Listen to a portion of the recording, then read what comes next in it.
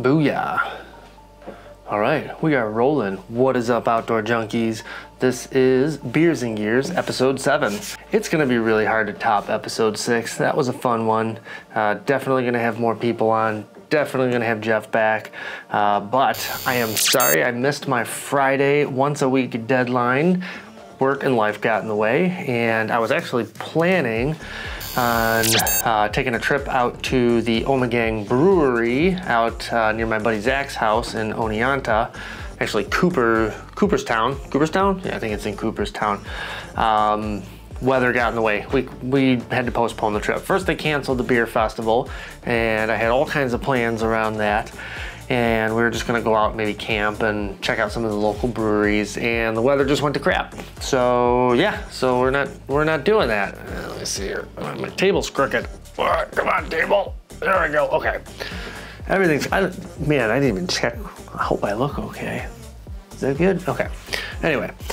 So yeah, so I figured I would crank out a video and try some beer, talk about some gear, because that's what we do here on Beers and Gear.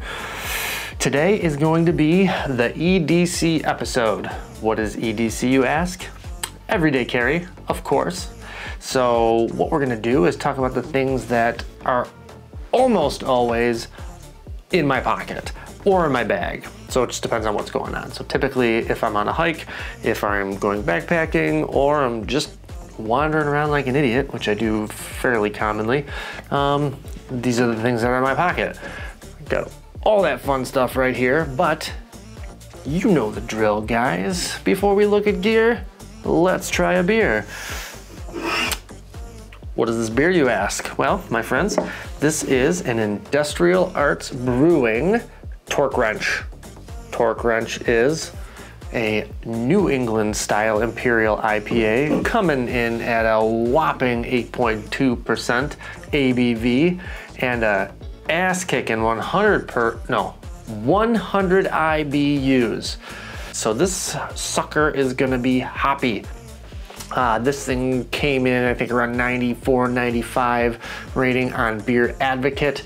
It got a 91 out of 100 on Craft Beers and Brewers or something like that. Yeah, so this is gonna be, I think I'm gonna do a stretch of like local brews, because Buffalo, Western New York, the area that I'm from, has quite the craft brew renaissance happening. I mean, it is growing by leaps and bounds. We've got breweries literally everywhere. So that's good for us beer heads. We love this sort of stuff. So this one is actually where I wrote it down here. It's in the Hudson Valley region, and Industrial Arts Brewing. I don't know. Here, let me see if I can get this in front of my face so it catches the focus here. It's a beaut. All right. I like the art on these cans. I love looking at the cans. I don't know about you guys, but all right. Let's crack it in the sucker. Oh yeah. All right. Going for the pour. Ooh. You see that there?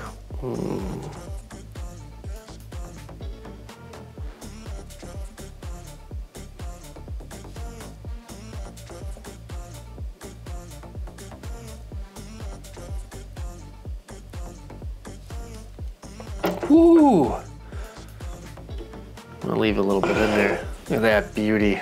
Oh. Look at the head on that sucker. Mmm. Very strong citrus, a very grapefruity citrus. Look at that. Wow. That's like almost a two finger head. It's very hazy, as an Imperial IPA should be. Oh, that is a creamy white head on there.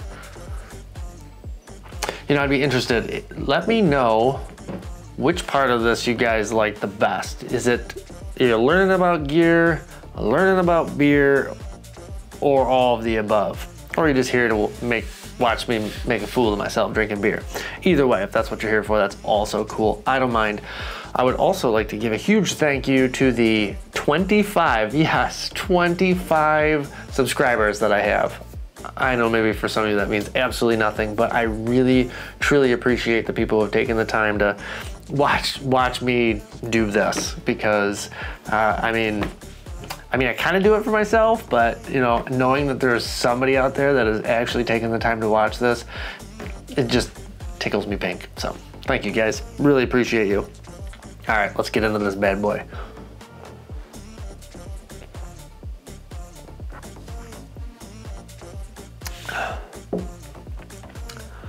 Whoa, wow. Whew. It's good.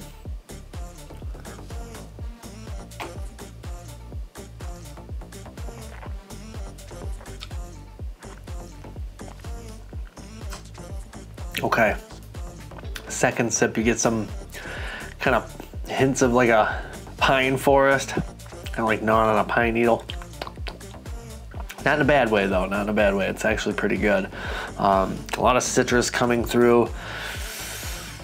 You know, there's just so many IPAs out there. It's almost sad. You know, there's a lot of beers like triples, quadruples that I really, really like, that I think maybe are more challenging to make. So maybe that's why you don't see much of them. But you know, IPAs are everywhere. So you know, there's just a variety, a plethora, if you will. There's a plethora of IPAs to sample here. This one is good. I would probably say it's definitely not as good as the Dogfish Head 90 Minute. That one was just so easy to drink. This one has quite a bitter aftertaste. So now that it's been sitting for a minute, there's definitely you know, a little bit of a bitterness that's kind of left in the back of the tongue there.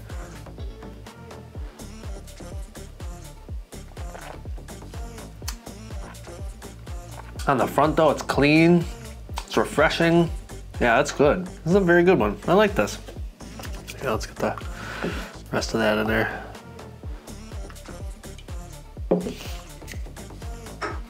And they're strong. I mean, these beers are strong. I mean, I've seen very few that are less than like 5–6%, so 8.2. You can definitely tell the IBUs, it's up there on this one. It punches you in the back of the tongue. Ah, burps and gears, babies. All right, let's see if we can get through this episode without something dying. No lights, no cameras, no dying. All right, so let's get into this. So let's get into my everyday carry. What are some of the things that I take with me on every camp out? So these are the things that I will always have on me when I go out into the woods. So let's start with some simple stuff. So Zippo, right? Bad boy. This thing always comes with me. You can never go wrong with a good Zippo. Okay, Zippo. I think Zippos are made in Pennsylvania too. So these are made nearby. Something, if you don't know about it, I don't know exactly, I don't know if you can see that on there. Probably not. Let's see if I can. I don't know. I gotta do a top-down setup. All right, maybe I'll get a picture of it. But anyways, so there's little slashes. If you look at the bottom of a Zippo, All right, so there's the name Zippo there, and then there's little slashes on the side. So I'm pretty sure it's the more slashes, the more windproof it is. So this is 3 slashes on each side. So this one's a fairly, let's see. Oh, yeah. Yeah. Okay, I lied. This one is not very windproof. What's up, outdoor junkies? It's Future Justin coming at you. So apparently in my research, when I looked into the slashes on the Zippo lighter, that is not windproof rating. That is actually the date in which it was made. So when I looked into it, I found out that my Zippo was made in 1984. So go figure. So yeah, it's not a windproof rating. That's actually one of the older methods of how they dated, or possibly maybe even on the smaller cases, since my Zippo is a little bit of a smaller body. But yeah, so hey, past tense Justin, this is future you coming at you with a little bit of edumacation. That is not windproof rating. That is when your lighter was made. So, all right, friends, thanks for watching. Peace. Love ya. There you go. There you go. So, Zippos. Can't go wrong with a good Zippo. All right, so that sucker comes with me. All right, this has been one of my favorite knives. This is an Opinel.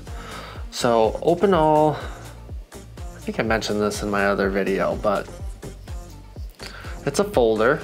It's got a locking collar. All right, it's just a nice knife, right? Like, this is a nice knife. It's great for whittling. This is great for, you know, making kindling. It's a good well, not all-purpose, like utility style pocket knife. It's a little on the big side, but it's very light. You almost think it's flimsy or cheap at first, but it's not, man. This thing's been on many a campouts. It takes a nice edge. It's a very nice knife. You can actually get these custom engraved. Yeah, I just really like this knife. It's got a nice little leather loop on there. Comes with a very nice leather case with a little belt strap on it. I always carry a pocket knife. Sometimes I carry multiple knives or multiple tools, but lately this sucker has always been on my person.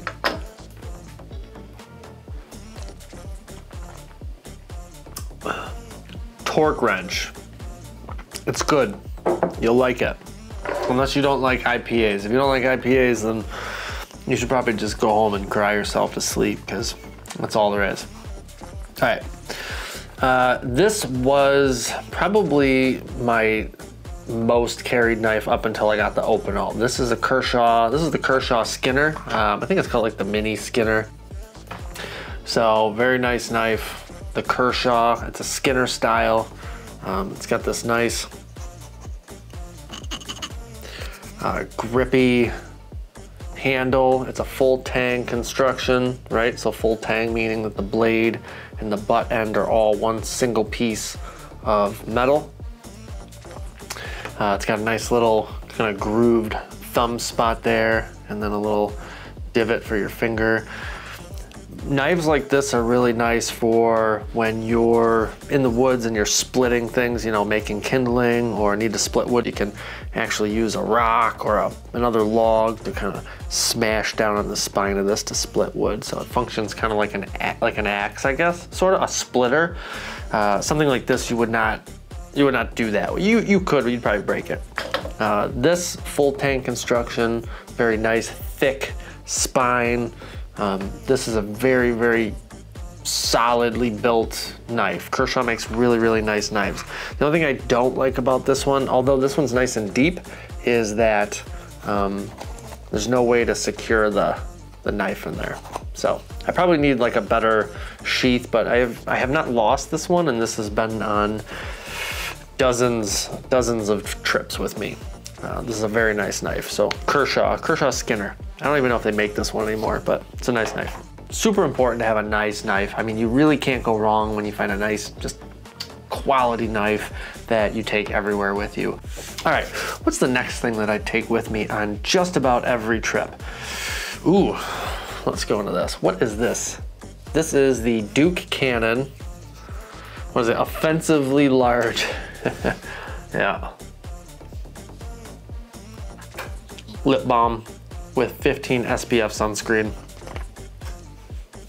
I mean, where would you be without an offensively large lip balm, right? I mean, you don't want your lips to chap, so lube them up in style. Oh yeah, oh yeah. Okay, anyway.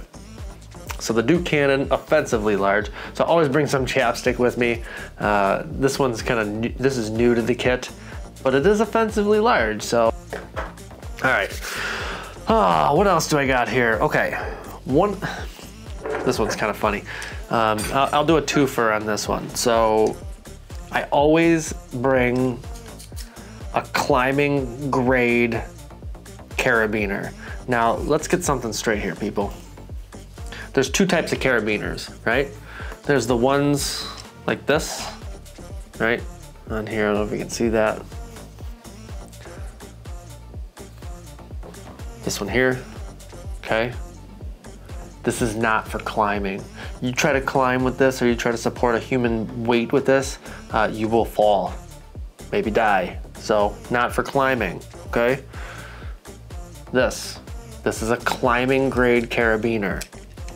It's got a locking collar on it. This will support your weight. I always bring two of these. They come in super handy for all kinds of things, lashing things to your backpack. If something breaks, like I hammock camp a lot, so if you need something for your hammock, these are great to support your hammock. And speaking of which, I always bring paracord, okay? Military strength paracord. Has, I want to say like at least a 300 pound weight rating, somewhere around a 250 up to 300-ish pound. This particular one is set up for my bear bag. So this is what I use to sling over a tree branch and hang my bear bag with. So that's why I have this non-climbing grade carabiner. But this piece of paracord will hold just about any human's weight, all right? So if you're ever in a pinch, I usually keep a, you know, couple, this is probably about maybe 20-ish feet. But you should always have some paracord. It comes in super handy. And again, a climbing grade carabiner. So anytime I go out camping, I have two climbing grade carabiners on the back of my pack. This is good.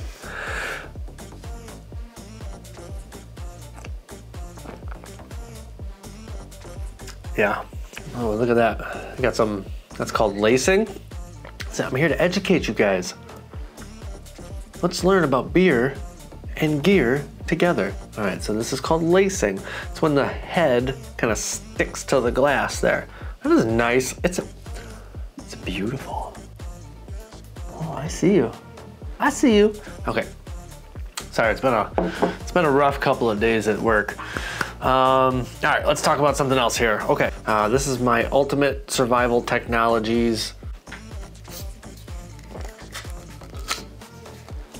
it's a ferrium rod with a striker. I should have been filming in like ultra slow-mo. Anyway. These things are great. These are awesome for starting fires. These last forever too. So get yourself a good fire starter. When you go out camping, you should probably have multiple ways to start fire. And this is nice because it's got a little storage compartment in the bottom. And then I just keep some tinder of sorts. So this is just a little like fabric and wax ball. You can kind of shave it up a little bit with your pocket knife. Hit it with a spark. And then you got fire. All right. What else do I have? What else do I keep? All right, we're just gonna dig in here. All right, so If I were to say that this came with me on every trip, I would lie. I would be lying through my teeth because I can't tell you how many times I've forgotten this spoon. This is the Sea to Summit titanium spoon. And I've had to whittle spoons out of wood. So, if you don't have your spoon, you better damn well have your pocket knife so that you can whittle a frickin' spoon out of some wood and then you can eat your food so that you're not starving when you're out camping. But yes, I can't tell you how many times I've forgotten this spoon because, I don't know, I washed it, put it in the strainer to dry and then forgot it and then went camping.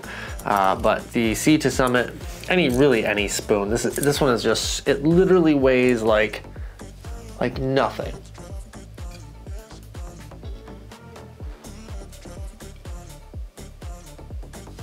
Yeah, it weighs nothing. Okay, so, should I just do the rest of the video like this? No, okay. But a good spoon, but the Sea to Summit titanium spoon, very nice.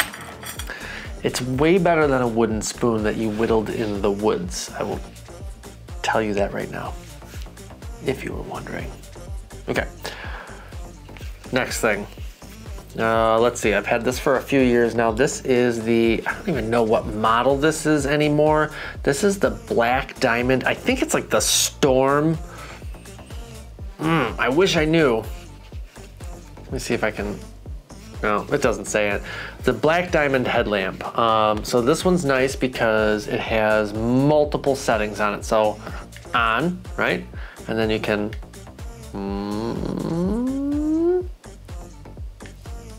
and then you can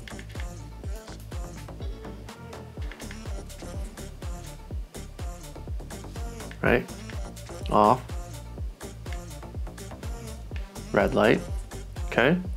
And for those of you who don't know, a headlamp that has a red light feature is very nice. So when you're hiking in the dark and you don't want to kind of throw off your, I don't know, I don't want to say night vision because we don't have night vision. We're not elves.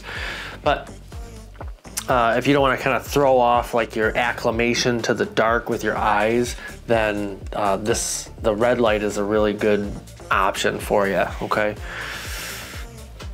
But that's the Black Diamond. I want to say it's the something Storm head. I just don't remember. I don't know if they make this particular model. I think they have an upgraded version of this. I will tell you, it destroys batteries on full blast, but the nice thing is you can adjust the brightness of this particular one, which is an amazing feature. And I always bring, it's AAAs. I always bring an extra set of AAAs just in case the trip goes a little longer and I want to make sure I have light. All right. This is a silly one. This is me.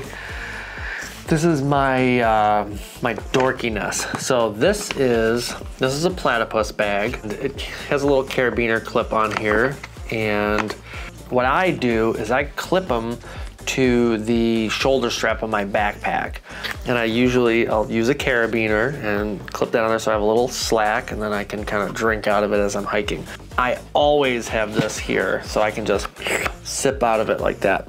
The other benefit to this is I can tuck it in my coat or if it's really cold out, and I can kind of keep it warm so that it doesn't freeze, whereas you don't really have that option with a water bladder in the back. And I've had them rupture in my bag, so this particular setup, or the tubing freezes and that sort of thing. So with something like this, you can kind of tuck it away, and you're much better off in that respect as far as not having your water freeze, so you got something to drink. And I always like this particular style. I don't know why. So this is something, I have some ideas for a better version of this, but I'm not giving it away. Okay.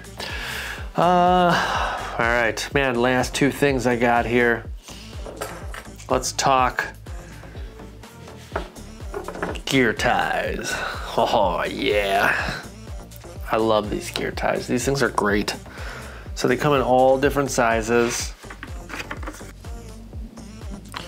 What can't you do with a gear tie? Make coffee. You can't make coffee. You can't drive a gear tie. Okay, there's a lot of things you can't do with a gear tie, but man, these things are great. So I got these for Christmas, and I've always kind of wanted them. It's just one of those things where you don't buy it for yourself for one reason or another. But they're great. I mean, it's a very novel tool that you didn't know you needed. It's a very novel tool you didn't know you needed until you had it. So once you get it, you're like, shit, how did I live without that? I don't know. Now I need them, and they come in all different sizes. So the gear ties, they're made by Night Eyes. These are awesome. I love them. Mwah. They're beautiful. They're beautiful. Okay. All right, we're gonna just enjoy this for a second, so bear with me, guys.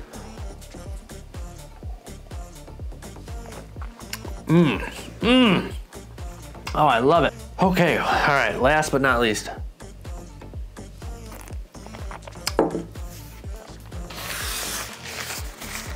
Medical kit, emergency kit. This is my everything.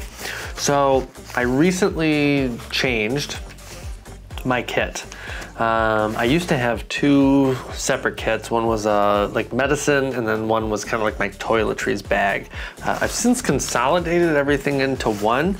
I have not gonna lie, I have not taken this particular setup out on a camping trip yet. It's all the same stuff, just stuffed into one bag. The only thing that's not in here right now is toilet paper. I usually just hand roll a big wad of toilet paper and bring it with me. I mean, I would assume if you're pooping in the woods, you want to wipe, so you need toilet paper. I'm gonna just quick zip through this because there's a lot of stuff in here. This is a folding brush. On camera, I don't even know. I literally have no idea. I didn't even look at a mirror before I started this video. Little toothbrush. This is a weird one, and this is because I've had issues with teeth in the past. This is eugenol oil. It's like a clove oil extract. This stuff is insane. If you've ever had a toothache before, oh, you know. You put it on a little piece of cotton, jam it in your sore tooth.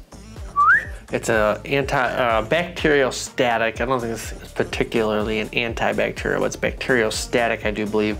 And it is analgesic, which is pain relieving, similar to like say ibuprofen and Tylenol. But this is local, right? So you're gonna put it directly on the location of the pain. So ibuprofen is systemic, right? You put it in your mouth and it's systemic pain relief. This is local pain relief, similar to like lidocaine.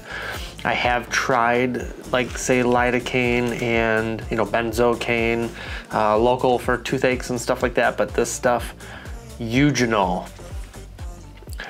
Beware, this is very irritating to mucous membrane. So like your gums, your tongue, you'll drool like crazy if it really gets on your gums. But I will not go anywhere without that because I've been in the woods and got a toothache and it sucks, man. And that stuff, it works fast and it works well. A little roll of duct tape. Duct tape. Say no more. Chapstick. I mean, big chapstick, little chapstick. Okay. Toothpaste, ibuprofen, Benadryl, and anti-diarrheals. The Smith's pocket knife sharpener. So this is knives. This is knives. It's so knives.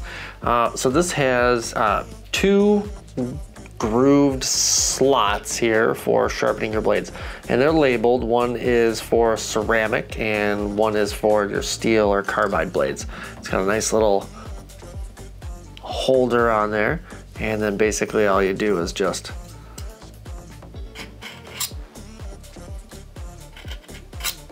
like that. It's nice and easy. And then it also has, this is for serrated blades. Extra fire starter. You can never have too many ways to start fires. water purification tablets, which I think one of them is now water purification dust. Yep. Tin foil. Okay, this is no ordinary tin foil. This is super tin foil. But, so if you have a alcohol stove, or you just need a little bit of wind resistance, or you need to help me, you know, you can use it as a reflecting tool to get attention. If you're caught on a tropical island, I would just stay on the tropical island. All right, let's just pull it all out. Let's just get it out. Come on, everybody. Okay. Mylar blanket. These are, everybody should have one. If you don't have a Mylar blanket, you're not even an outdoorsman. So if you do not have a Mylar blanket in your emergency kit, stay home, okay? Just stay home. Safety pins, dos safety pins. Tweezers for plucking your, no, tweezers. Nail trimmers, but I always try to carry nail trimmers with me. Obviously that's kind of not a super important thing, but it's extra flints for my Zippo. Medical tape, coffee filter. When we did the filtration episode, you may have remembered me suggesting carrying a coffee filter with you. This is literally just some filter paper. That's all it is. Tums. Tums to Tums, Tums. I always carry Tums, AKA blah, blah, blah. My stomach sucks. And so I bring this with me everywhere so that I don't die from gut rot. Real quick, we're gonna zip it. Moleskin. Triple antibiotic ointment. Afterbite. Alcohol wipe. Alcohol wipe.